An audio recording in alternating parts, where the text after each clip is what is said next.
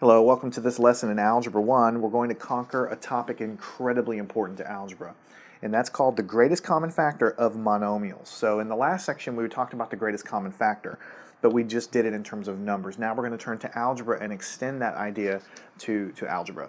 So let me write down a problem we did in the last section, and we'll use it as a reference, as a road map here. So the greatest common factor of 12 and 18. These are just two numbers, 12 and 18. What did we find out that the answer was? If you go back to the last section, you'll see that the GCF of these two numbers was equal to 6. Now, the reason why this was the answer was because this is the biggest factor, which means the biggest thing divisible into each of these numbers that are common to both. So, in other words, 6 times 2 is 12, 6 times 3 is 18. All right, nothing larger than 6 works. 7, 8, 9, 10. If you just go up in the numbers, you cannot find another number larger than 6 that I would be able to multiply by something to go in. Or another way to think about it is being divisible.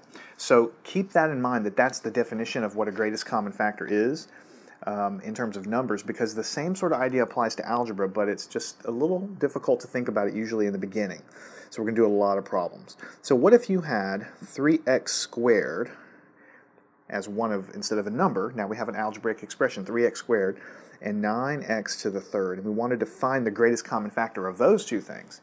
All right, so we have to look at this guy as an entire term and this guy as an entire term. However, each one of them has a number, and each one of them has some variables. In this case, x squared and x cubed. And we're going to get to more complicated problems where we have more variables. But in the basic sense, you have number and variable and exponent. So what you're trying to do is you're trying to look at both of these guys and you're trying to figure out what is the biggest factor, the biggest thing common to both of them. So you can kind of look at the number separate from the variable. All right. So if you just looked at the number 3 and 9, what is the greatest common factor there? I'm just going to write it down because it's just going to take some practice for you to see. Okay. The number 3 is the greatest common factor of both of those because 3 times 1 is 3, 3 times 3 is 9. Obviously, I can't use 4, 5, 6, 7, 8, and so on because none of those numbers will multiply by anything to give me 3. So 3 is the biggest number that is a factor common to both of these. Now, what would be the biggest factor common to x squared and x cubed? And that you may have difficulty coming up with until you see a bunch of these problems. I'm going to write the answer down and we'll talk about it. The answer is x squared.